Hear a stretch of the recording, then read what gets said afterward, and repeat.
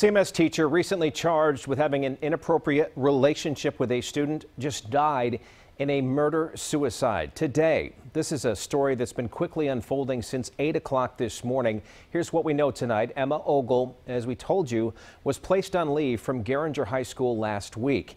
Now, police sources had told Channel 9 that she was in a relationship with a 17-year-old student. This morning, after the husband did not show up to work, a family member went to Ogle's home in Huntersville and saw her holding a gun. Later, SWAT officers went in and say they found both Ogle and her husband dead inside that house. Channel 9's Damani Lewis is live outside Garinger High School tonight. And Damani, you had to break this sad news to a lot of parents out there as this was all unfolding here on Channel 9. Oh, good evening, Scott. Parents were just shocked when they learned of this tragic news. Many of them wondering tonight why this had to happen. It's just heartbreaking.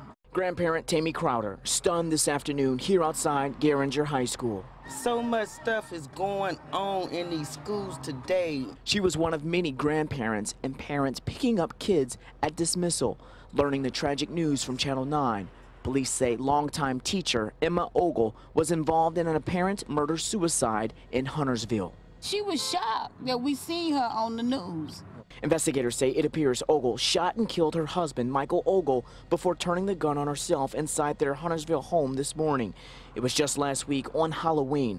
Ogle, a teacher at Garinger High for 5 years, who has been with the district for 14 years, was arrested for allegedly having sex with a 17-year-old student. When you bring your kids to school, you trust the teachers to be a teacher, not to be pedophile, not to be preying on these children.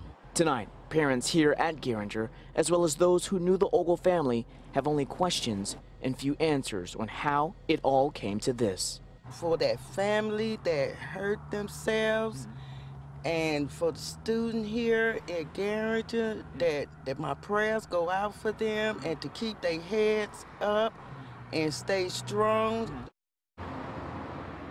A lot of unanswered questions tonight. CMS releasing a statement just in the last 40 minutes saying nothing is more important than the well-being of our students and staff. Social and emotional supports have been deployed for those affected in our district. Support will continue to be available for any students or staff who needs them.